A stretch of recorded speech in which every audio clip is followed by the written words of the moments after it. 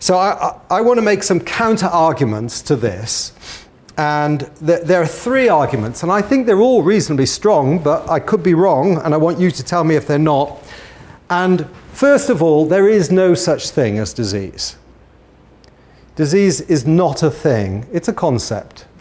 And you can't count it in the same way as, disease, we think it's a real thing, but it's not. It's much more difficult. It's a concept. So I think there's no such thing as disease, and even if there was, its burden couldn't be counted.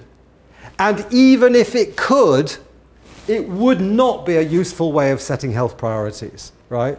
So I think there's three arguments there. First, there's no such thing as disease. Second, you can't count its burden. It's impossible. And third, even if you could, it wouldn't be a worthwhile thing to do. So there's no such thing as disease. So there was a guy, Geoffrey Rose, worked in the London School of Hygiene and Tropical Medicine, and he said a few things about this some time ago. He had a paper called The Trouble with Disease.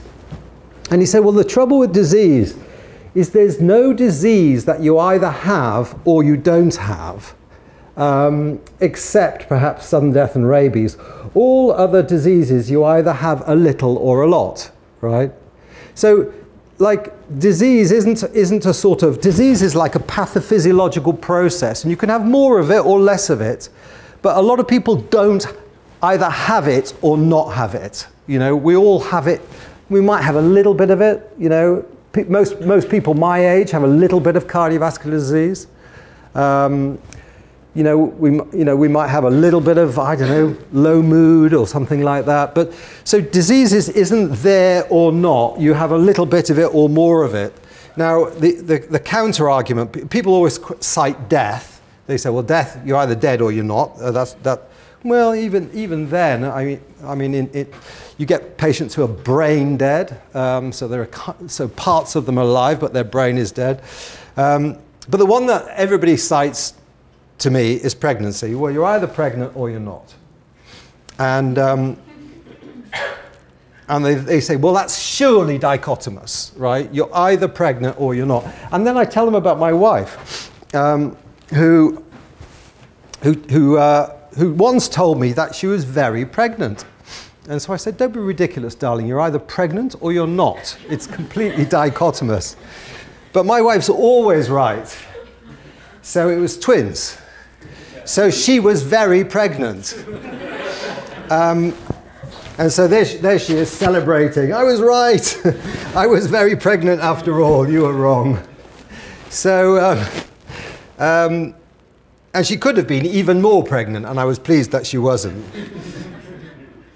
So let's take something like myocardial infarction, right? So that's, a myocardial infarction is either there or not, surely.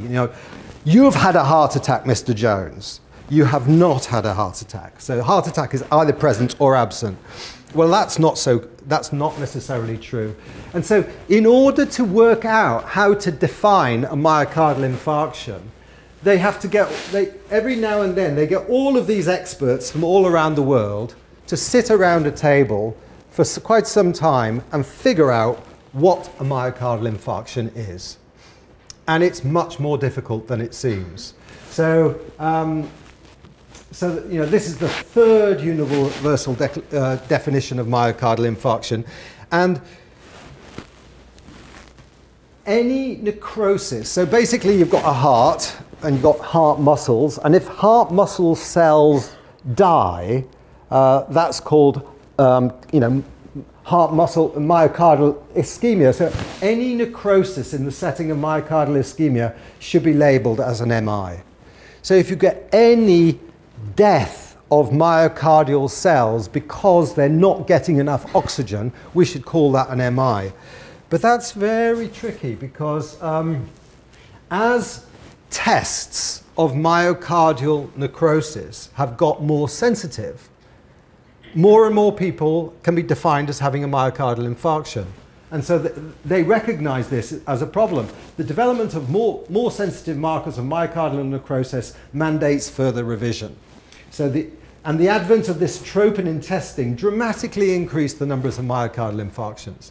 So myocardial infarctions are going up because we're better at detecting myocardial ischemia. And actually, the concept of it as a dichotomous thing that's either present or absent is getting more difficult to sustain. So these are patients who have undergone surgery. So if you have, patients who are having operations for various things, if you measure their troponin in their blood, if this measure of myocardial ischemia, so troponin is this protein that's released by myocardial cells when they die. And, some people, there's a whole range of troponin concentrations in the blood. Some patients have a higher level, some people. So where you say, well, look, you've had a myocardial infarction, you haven't, it's totally arbitrary, right? So where you decide when people have had a myocardial. So a myocardial infarction isn't a thing that exists. It's just an idea that we define, right?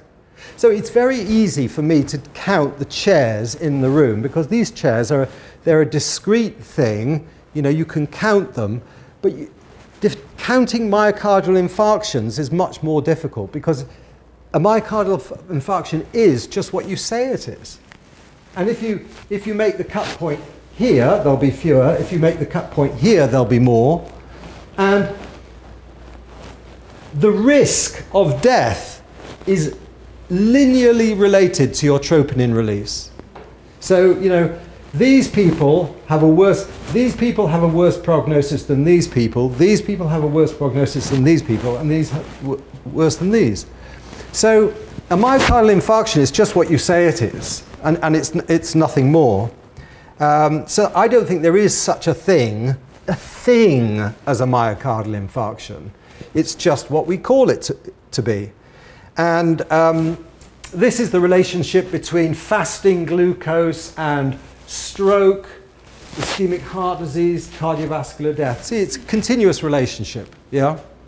So glucose, if your glucose passes a certain threshold, if your fasting blood glucose is greater than 6.9 millimoles per litre, we say that you've got diabetes, yeah? We say that you've got non-insulin dependent diabetes if your fasting blood glucose is higher than 6.9.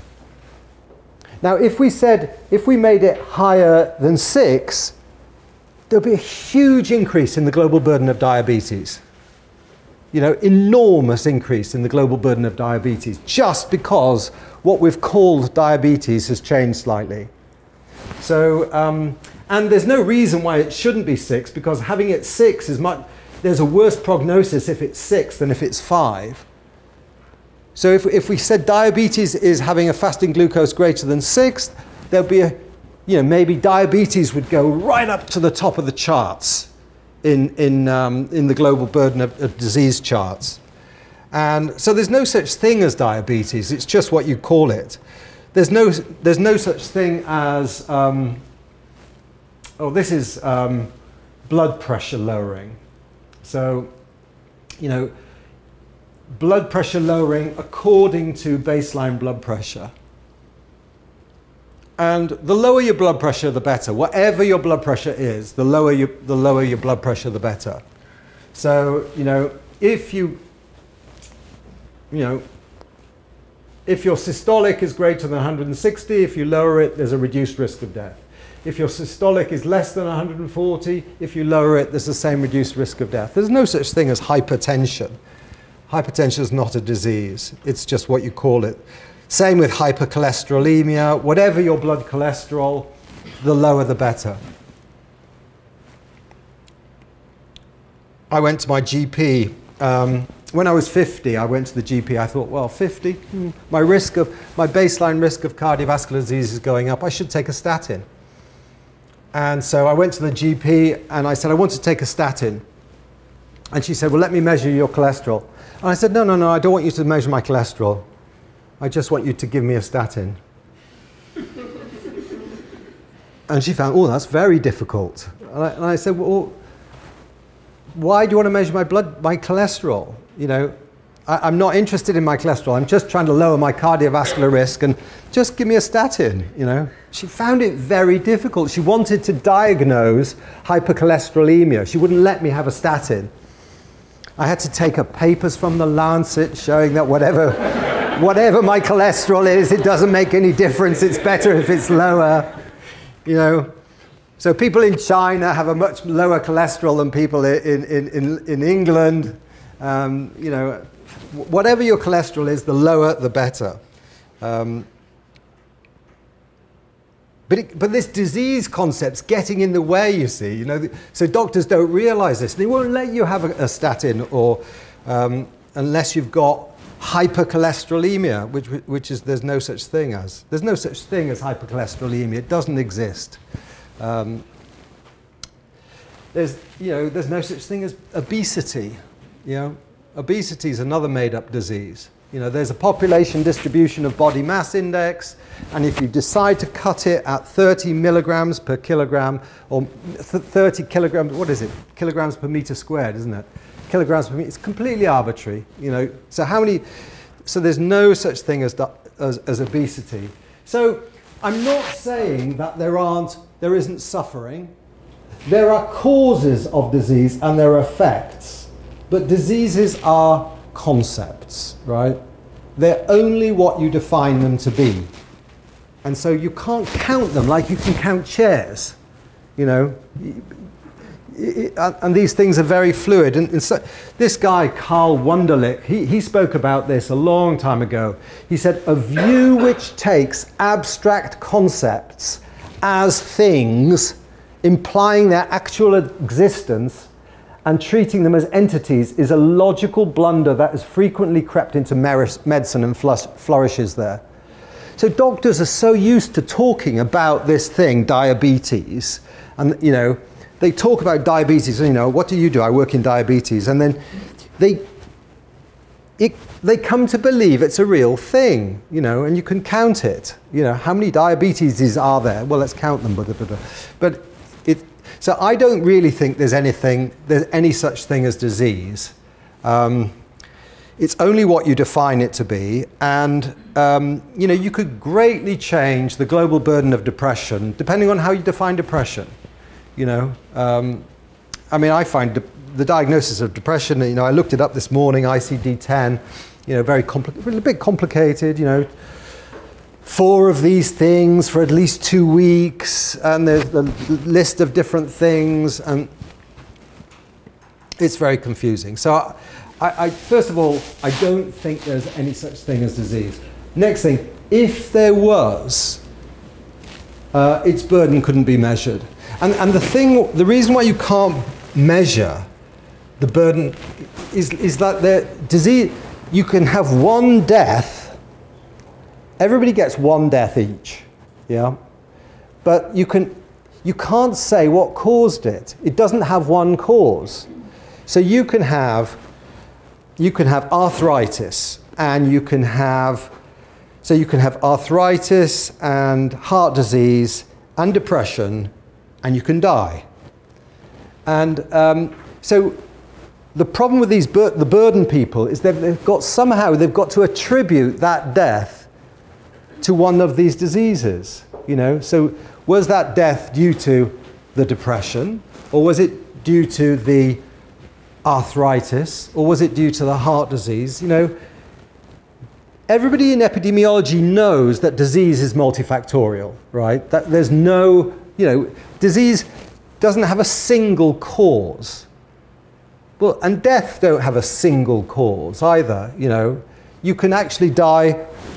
You can die of one thing or another, or the combination of 2 things, or the combination of 10 things.